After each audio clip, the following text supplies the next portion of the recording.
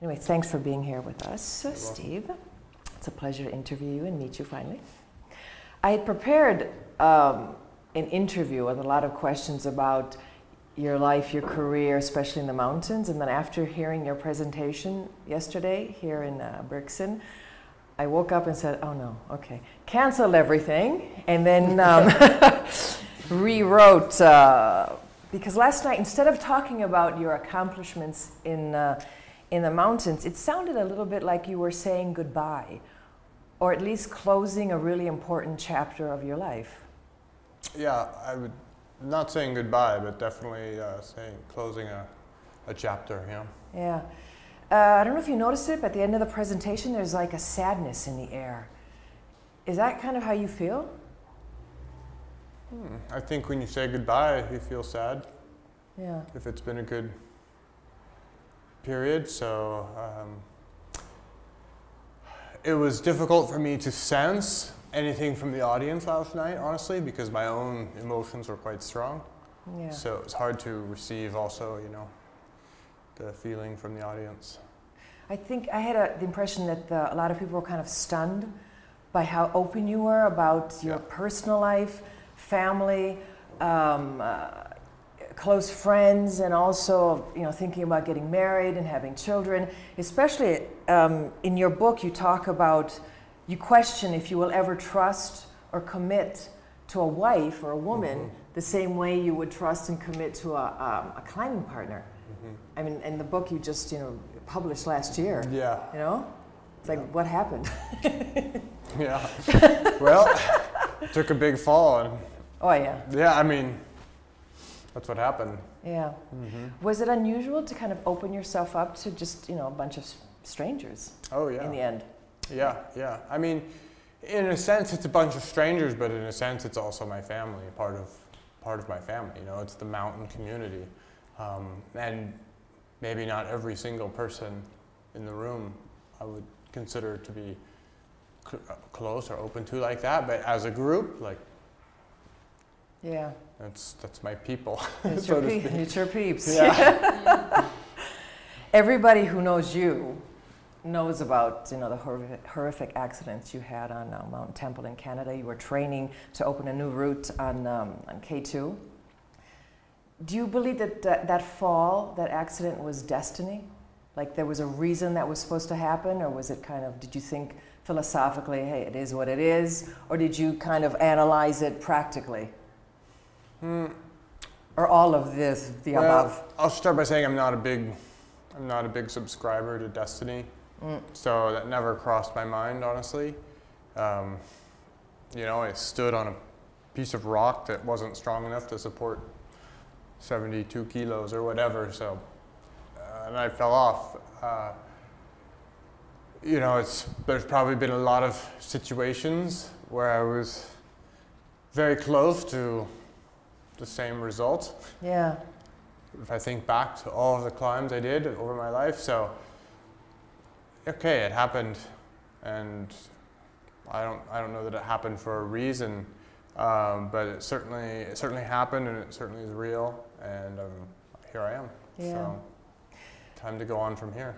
Mentioning the climbs in the past, I mean, your choices of routes were often, you know, death-defying, whereas a false step could bring you, as happened, you know, facing death. What brings a person to put himself in a situation like that?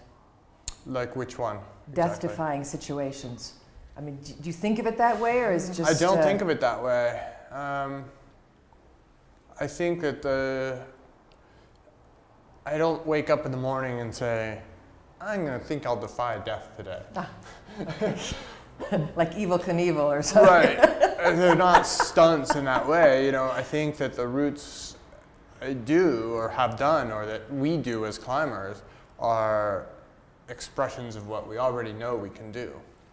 Yeah. Sure, there's bad luck, and I've lost a lot of friends to bad luck, and I've lost a lot of my, you know, the last year of my life to bad luck. But luck or notwithstanding, I don't think that you can think of routes as events. Yeah. You know, they're actually things that unfold because of somebody's physical and mental skill, and then they reveal themselves. They're already true. You just show the world that it's true. That's a wonderful way of putting it. Now, we know you haven't completely recuperated yet. You said last night the doctors said it could take about a year. Psychologically, it could take even longer. Is it perhaps the fear of not being as strong or as good as you were before the accident that's kind of making you say, well, maybe I won't be doing this tomorrow, I'll be climbing in a different way, maybe I'll dedicate myself to something else? It seems like you're being very cautious about saying what your mountaineering plans are for the future. Does fear have to do with that? Not being the same as before? I'm sure there's a component of fear, yeah. I think more than that, though, it's a bit of realism. It's realizing that you know, the overall priorities in my life are shifting a little bit. Yeah. And climbing will still be important, but for example, when I climbed in 2004, that year, I did some of the best ascents of my life, but I also realized, looking back, that was the only thing that was important, was climbing. I didn't do anything else. I didn't think about anything else. I wasn't motivated for anything else. If it didn't have to do with me climbing the next hardest thing, then I didn't care about it. You were obsessed. I was completely focused and on one goal. And that was a period, but I'm in a different period now. Yeah. How do you feel, speaking of the accident? How do you feel physically? You know, I mean, it's 7 months after, and even sitting here now, my right side hurts. The ribs hurt a lot. They hurt at night when I'm trying to sleep. And my right leg isn't as strong, but it doesn't hurt. It's just the nerve damage doesn't allow the contraction of the muscles in the same way. And then I would say the biggest effect is just my overall energy level isn't as high. I think my body's still working quite hard to heal. Yeah. You know, and so it's always, there's a drain on the battery, always going back to the injuries, and I get to the end of the day and I feel really tired. Oh yeah, I'm hurt. I forgot. Which is good now that I'm at least sometimes forgetting. You don't think about it all the time. I don't think about it all the time. There's quite a few months where it was the only thing I could think about. I know for a fact that a professional athlete feels lost if he's not in control of his body, something that he's trusted for such a long time. Do you feel that a little bit lost with your body not being how it was before? Yeah, I don't know that I ever felt lost. I think I felt more scared that it wouldn't come back, but I knew, you know, it was cut off very quickly. So the morning I woke up before the accident, I felt great. Like I felt, while I was climbing, I felt really strong, as strong as I've ever been. So I went from that to, you know, here, way down to here in about 1 second. So I never felt lost because I have the reference point still. I know,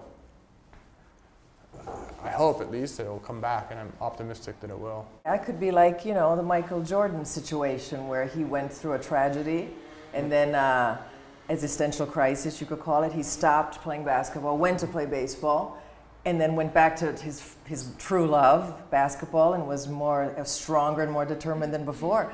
So that could easily happen to you when you decide to go back to high-level climbing. I'll be climbing again. There's no question. I'll always be an alpinist. It's just what truth will reveal itself next time I go climbing. But you're open to whatever happens. You're going to take it. I mean, you're going to cross that bridge when you get to it. You can't do anything but cross it when you come to it. Because last night, I think a lot of us had this impression that you were almost making a decision. Like you're halfway between what happened and getting well, and all of a sudden it seemed like, oh my God, you know, he's gone. Really? I didn't mean to give that impression, I don't think. Okay, good. I'm happy to hear that.